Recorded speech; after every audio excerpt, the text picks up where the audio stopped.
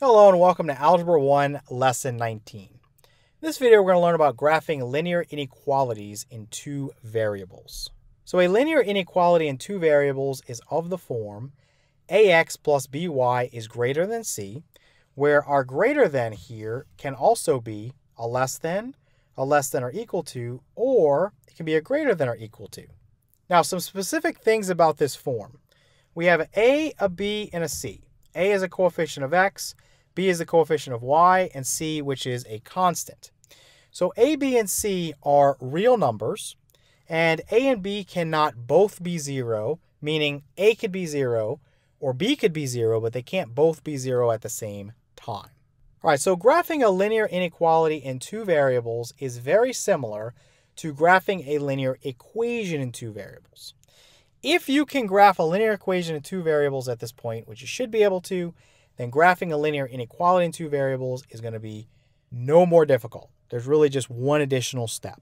So the first thing that you want to do is draw something known as a boundary line. So this is a very important concept for this topic, and we talked about it a little bit when we talked about checking our solution for a linear inequality in one variable. But the boundary line basically separates the solution region from the non-solution region. So in other words, if I have a line, let's say it looks like this, and it's on my coordinate plane. Well, on one side of it, the ordered pairs or the points would work. Let's say this is my solution region. So if I take values from over here, ordered pairs, or you could say points, and I plug them into the original inequality, I get a true statement. Then over here, let's say this is the non-solution region. The non-solution region. So ordered pairs or points over here are not going to work. So this line is what's going to separate the two. This is called, again, the boundary line. The boundary line. So we obtain our boundary line by replacing the inequality symbol with an equal sign and graphing the line. So essentially all you're doing is you're starting out by taking your linear inequality in two variables and transforming it into a linear equation in two variables and just graphing it. But there's one thing you really need to know before you do that. So there's two scenarios. So a strict inequality, so strictly less than or strictly greater than, that gives us a dashed or broken boundary line. And why do you think that is? Well, if you have a strict inequality, the boundary line is not part of your solution. And I want you to recall at this point when we talked about a linear inequality in one variable. Let's say I saw something like x is less than 3. This was strict. So we had notation when we graphed this on the number line.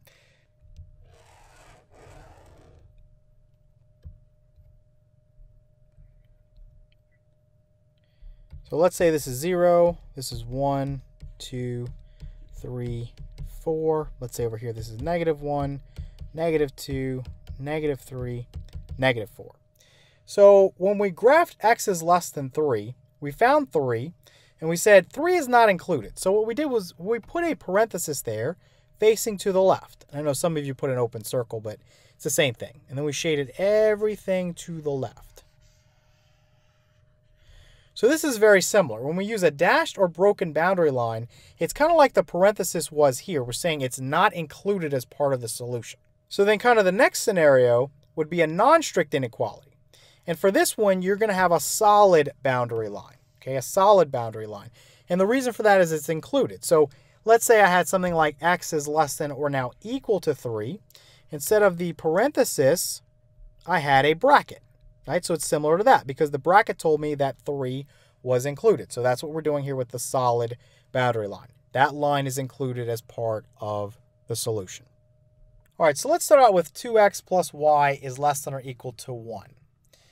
So I'm going to do this the slow way to start. I'm going to put an equal sign here. I'm going to put 2x plus y equals 1. I'm going to graph it the slow way. So I'm going to make some ordered pairs. And I can see immediately if I put a 0 in for x, y would be 1. That's the y-intercept. So that's easy. And then to get some other points going, I can't put a 0 in for y because if I do, I'm not going to end up with an integer, right? Plug in a 0 for y. You'd end up with x equals 1/2. So that's not something that I want to deal with on my coordinate plane. So let's try if x was 1. So 2 times 1 plus y equals 1. So this would be 2 plus y equals 1. And so subtract 2 from both sides of the equation. That's gone. I'd have y is equal to negative 1. So if x is 1, y is negative 1. And let's try a value of x equals 2. So if x is 2, this would be 4 plus y equals 1. Subtract 4 from each side of the equation. That's gone. Y is equal to negative 3. All right, so I have 3 ordered pairs. Let's plot those ordered pairs, and let's draw a line. This line is going to be our boundary line. Now, what do we want? We have a non-strict inequality. This is non-strict. So if we have a non-strict inequality, the boundary line is part of the solution. So we want a solid line.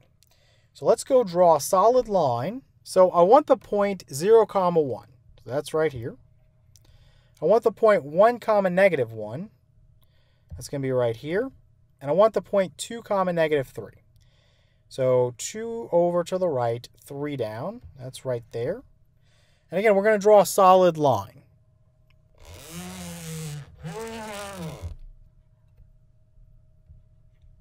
Okay, so once you've graphed the line, go back up to the top now. This is your one additional step. You're going to read in your book something about a test point. A test point. Okay? And the test point works like this. You can test any point on either side of the line. If it works, that means that side of the line is the solution region, and therefore you're going to shade that side of the line. If it doesn't work, you're in the non-solution region, and you're going to shade the other side of the line. So let's go back down here. We're not going to choose any point on the line, because we already know that that's going to work as a solution. The easiest point to choose if it's not on your line is 0, 0, right? Because 0 is easy to work with. So let's go back up, and we're going to plug in a 0 for x and a 0 for y. So my test point is 0, 0. So I would have 2 times 0 plus 0 is less than or equal to 1. So 2 times 0 is 0, plus 0 is 0, so 0 is less than or equal to 1. That's true. So what that tells me is that this point right here, 0, 0 is on the solution region. So that means that the solution region is below the line. So in other words, I would shade everything below the line. And it's hard to do a good job of shading, so I just kind of do it this way.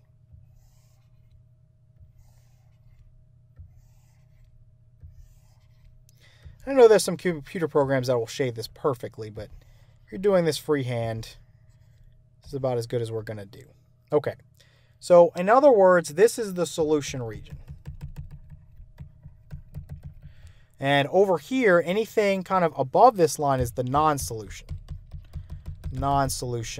region. And just try it out for yourself. Pick some points over here. Pick 6, 0, for example. That is in the non-solution region, so it shouldn't work. If I plug it in, I should get a false statement. So if I plug in a 6 for x and a 0 for y, I should get a false statement. 2 times 6 is 12. 12 plus 0 is not going to be less than or equal to 1. Right? 12 is not less than or equal to 1. That's false. So that's kind of the first method you can use to do that. Now, let me show you the fast way. So some books skip this altogether, and that should kind of make you a little mad because this is way, way, way faster.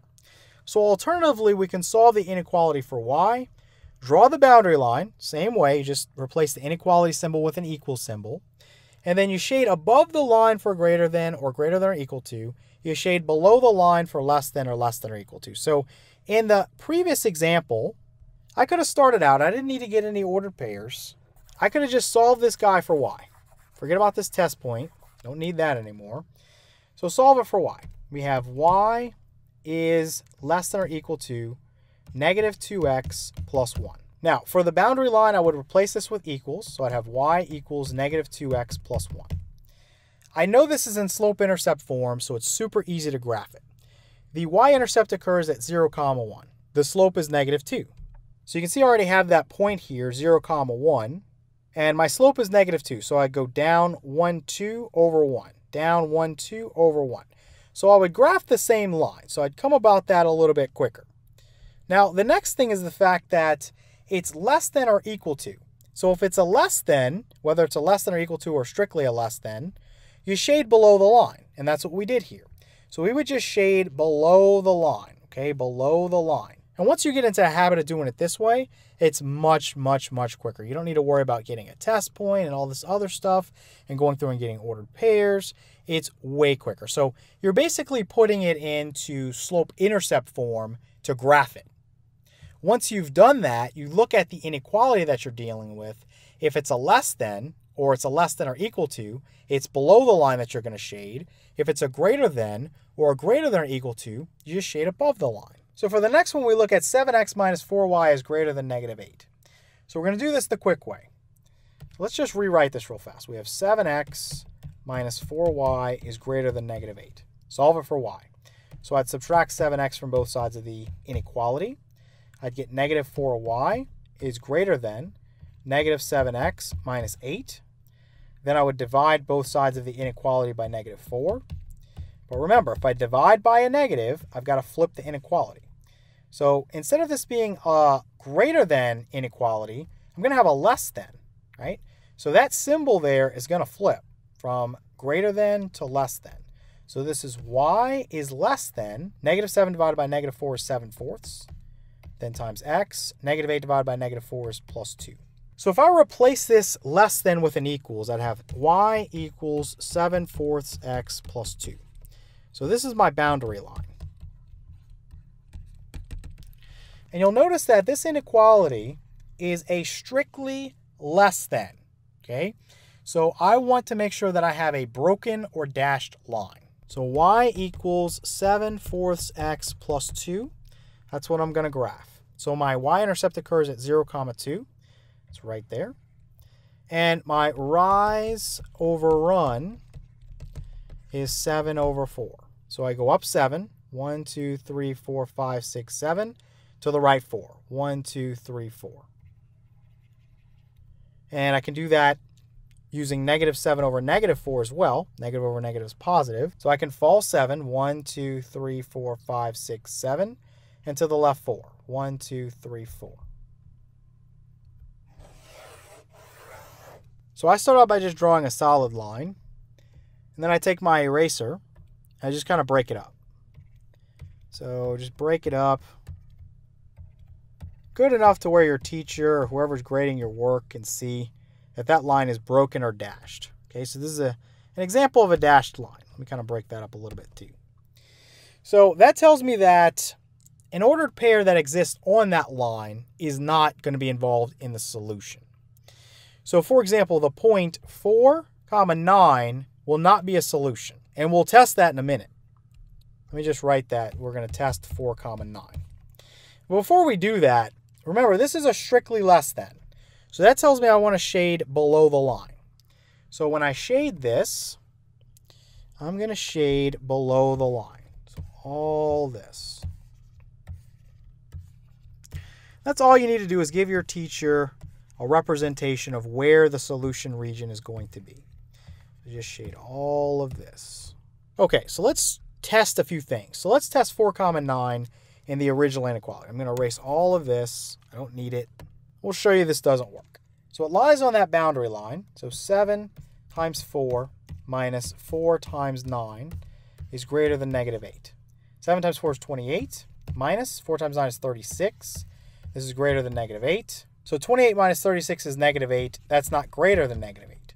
But remember, if I had a greater than or equal to here, this would end up being true. So that's the difference between having a strict inequality and a non-strict inequality. Again, if you have a strict inequality like we have here, we do not allow, okay, we do not allow for anything on that boundary line to be part of the solution for that reason that I just showed you. So we break it up to say, hey, nothing on this line works. With a non-strict inequality, the things on the line do work as solutions. So you got to draw a solid line for your boundary line when you have a non-strict inequality and a broken or dashed line for a strict inequality. Now, one more thing I want to just bring your attention to. If we use the test point here, we could still see that we have the right answer. You could pick something in the solution region. Again, 0, 0, the origin is very, very easy to use. So that's something that should work. So let's go back up and test it. Let's see if 0, 0 works as it should. Plug in a 0 here and here. 0 minus 0, which is 0, should be greater than -8. That is true. Okay, so 0, 0 should be in the solution region, and it is, right, because it does work. So you can kind of use that as a little check to show that you graphed the correct region. All right, let's take a look at a few special case scenarios. So something like y is greater than or equal to 2. Well, we saw that if we had something like y is equal to 2, this is a horizontal line, right? So we would find 2 on the y-axis and we would draw a horizontal line. We're essentially going to do the same thing for something like this. So y is greater than or equal to 2. It's a non-strict inequality. So my boundary line will be a solid line. I'm going to find 2 on my y-axis, so that's right here.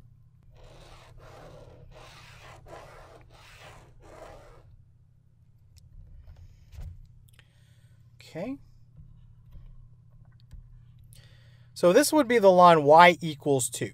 And again, that's our boundary line in this case. Now, because y was a greater than or equal to, I'm just going to shade above this line, because y is anything that is greater than or equal to 2.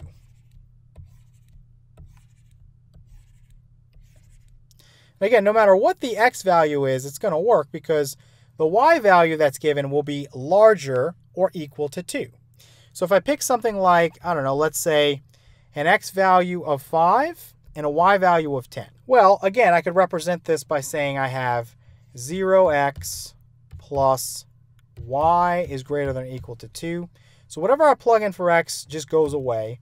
So I plug in the value for y, I plug in a 10. 10 is greater than or equal to 2. Yeah, 10 is greater than 2, so this is true. All right, so you can see how that's a very easy scenario to deal with. All right, so another easy one would be something like x is greater than 4. So we saw that x equals 4 is a vertical line. So I would find 4 on the x-axis. That's right here. And I would draw a vertical line. But here's the key. Because we have a strict inequality, this is strict, I can't include that line as part of the solution. So I've got to kind of break it up or make it dashed.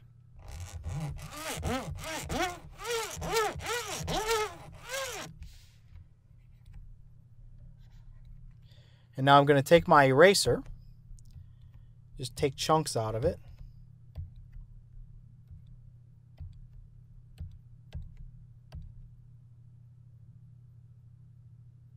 Okay, so that's a broken up or dashed line. And again, just do enough to where your teacher can tell what you're doing. And then x is greater than 4. So greater than in terms of the x-axis means you're going to the right. Remember, if you're increasing on the x-axis, you're going to the right. If you're decreasing, you're going to the left. So if it's a greater than, you're shading to the right. So I want to shade in this direction now.